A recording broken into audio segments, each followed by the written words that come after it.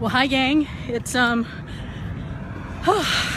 walking back to the hotel today because they don't have shuttles, and I'm too cheap to pay the taxi again.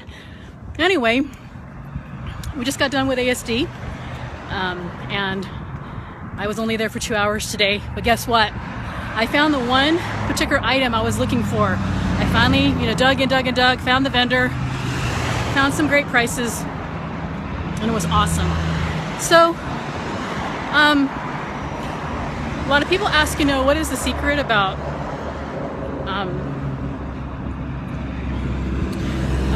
ASD? And really, the bottom line is, I think just getting out here and working it. There's really nothing magical about it, in my opinion.